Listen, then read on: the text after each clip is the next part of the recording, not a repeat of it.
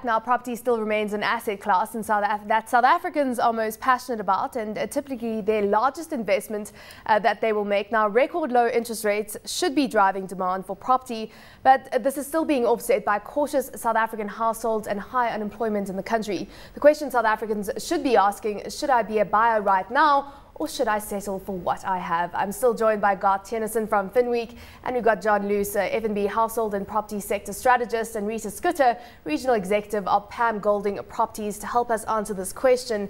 I suppose the issue, Mark, is really if it's cheap, should I buy it? Correct, and I think that's one thing that's been quite interesting. I was just driving around Randburg over the weekend. We've been looking at property for a while now, and it's been very interesting to see the disconnect between what people are asking for their properties and what they're ultimately accepting. And there's some quite cool tools that you can look at online, and it's quite interesting to find trends that are there, that people are saying, I'm asking 1.4, but I'm happy to entertain from say 1.1, and it's quite a significant decrease if you believe that your assets are tied up in the properties, in your property. It's quite a big drop from what you're expecting and what you're ultimately prepared to take. And I just driving around the neighborhood, I get the sense there's more and more property coming onto the market, particularly in the larger freestanding properties. And I'm curious to know, is it a buyer's market out there? Why we've got the low interest rates? There's probably a possibility of another interest rate cut in the first quarter of next year. Is there an opportunity here for savvy buyers? And of course, what you need to consider, John, when we talk about more properties coming onto the market, is that the case right now? Well, I think compared to perhaps a year ago or so, it seems to be that there's a better supply. I think sellers also have a bit of a cycle, and not all sellers are desperate to sell. Those who want to downscale for life stage, for instance, they'll bide their time, and when they perceive the market to be a little bit stronger, they might try their luck and put their house on the market. And I think from earlier this year, it seemed to be the case that the supply got a little bit better. So are you also seeing that, Retha, from your side? I would say that we're going to the opposite of it, to say that we're looking at stock shortages, certainly in some areas, but that also is a demand. So certain areas, certain price brackets, obviously there's far more buyers interested in buying those properties. So in that sort of market, you'd look at a shortage of stock. But then also, the reality of it is, if you're going to go to the market and you're overpricing your property, you are not going to realize a sale. It's going to take a long time. It's going to stay on the market. And unfortunately, it also happens that if you are going to go through that process of overpricing, you are ultimately going to get less than what you would if you go to the market at a reasonably priced, market-related price. You will achieve much better. But you talk about various regions or sectors within the property space that is doing very well, and you are seeing strong demand coming through. So break it down for us. I would say below 5 million is where the market is at the moment, but then strong demand between 1 and 2 million, and then a sectional title market, obviously, which takes you below the 1 million. Strong demand. So there we're realizing very good prices. So in that instance, if you come in as a buyer, you're going to have to come very close to what is on offer, or what the property is offering on price. But we're also seeing, and which is very positive, is that for the first time we are seeing multiple offers coming through. So the buyers are coming to properties, especially new properties coming onto the market. If it's a good proposition, we're seeing more people offering on the same property. Low interest rates is really the key that you're talking about here, and that you do have that access to finance, which is very cheap. What are your thoughts on kind of the environment in which the property sector is right now? Well, I think, as you say, interest rates are low, and it's attractive, certainly, but you've got to bear in mind that interest rates at some point will turn in the other direction. I think the advantage of buying now, particularly if you're buying your primary residence and you're looking to stay there long term, is that prices are depressed. So you're going to get a 20-year mortgage at a lower price, whereas perhaps if you wait a couple of years and the market picks up, you're going to be paying off a larger principal amount over that 20 years. So that's the advantage. On the other hand, I think people are also to some extent, repairing their balance sheets. A lot of people went a little bit wild in the good times. And also people are not that certain of their jobs. If you're not sure if you're going to have a job in a year's time, or if you might face retrenchments, you might be a lot more cautious, with taking on huge debt for a long time. John, I mean, maybe a question for you. I mean, are prices genuinely depressed? It's very difficult. It feels anecdotal that it should be depressed if you look at the consumer environment, but it doesn't. Just a flip through the paper doesn't seem to suggest the prices are. No, I think it's still an overvalued market. What I mean by that is that I think over the next number of years there will be significant real house price decline. The market overshot in the boom. For various reasons, speculative pressures being one, but buyer panic being another. That's when buyers start fearing that if they don't get into the market now, they're not going to be able to afford it. So you have these overshoots. Real house prices peaked in early 2008.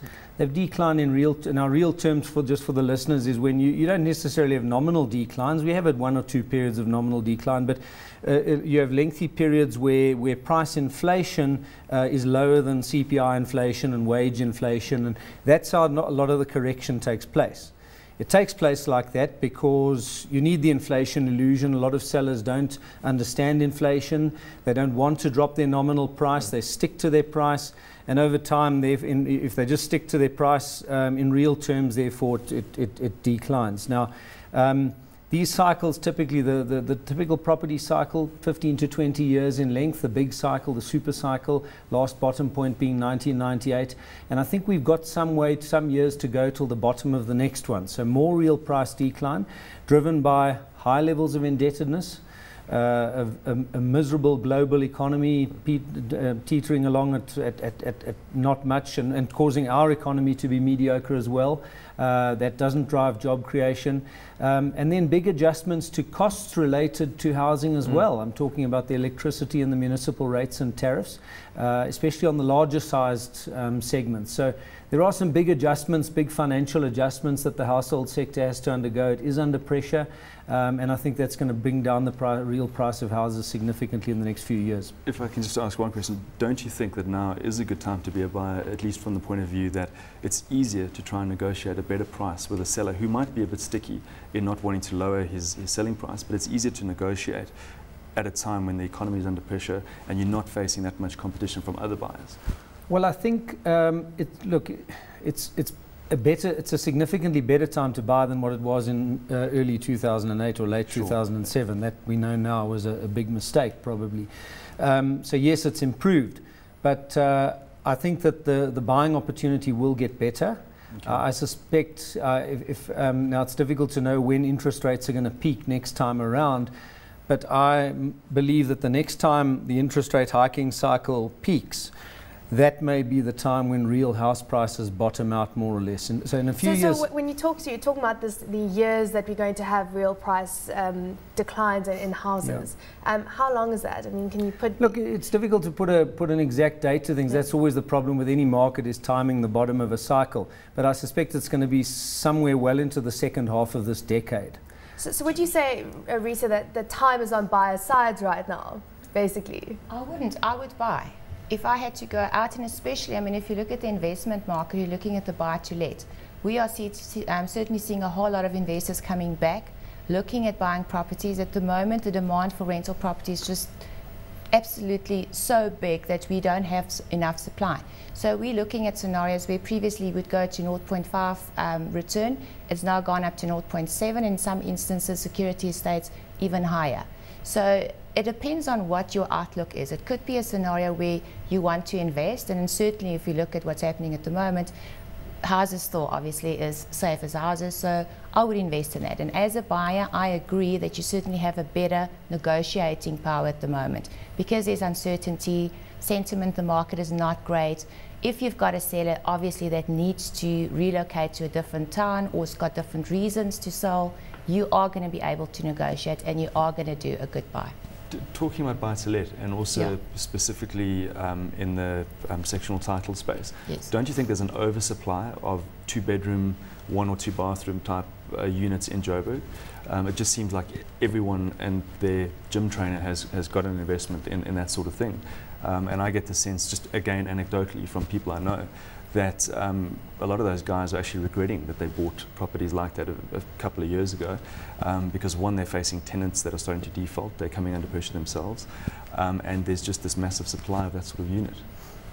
Supply, we're not finding supply the problem. It might be a scenario where if you bought the property and you paid a lot for it and you've got a high bond, and certainly with the rates and taxes and all the expenses that comes along with that, and defaulting tenants, it might put stress on the investment. But it certainly is also a scenario to go and maybe speak to a professional agent, get it properly vetted before you place your tenants, and go through that process.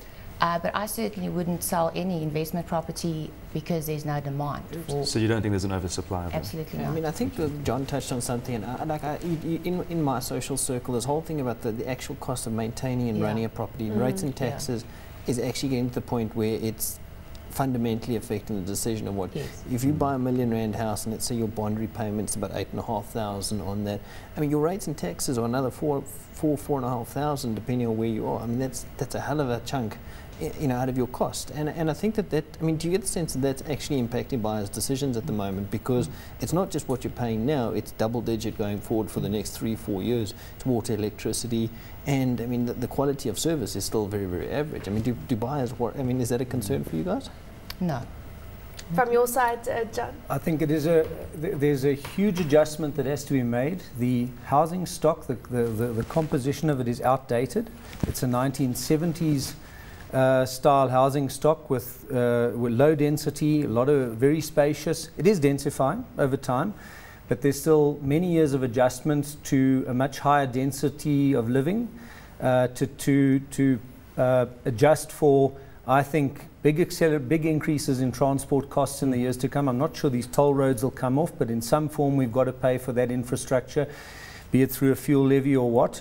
And of course, electricity has ratcheted up its cost, but we haven't really started with water and sewage and others yet. So I think there are big cost increases to come. That's the reality. We've got to fund infrastructure upgrades. And the housing stock, the mindset of South Africans was a sort of a spacious living one with the swimming pool, you know, the middle and upper income South Africans. And a lot of that stock is outdated. A far smaller percentage of people in future are going to be living that luxurious lifestyle that my generation grew up with.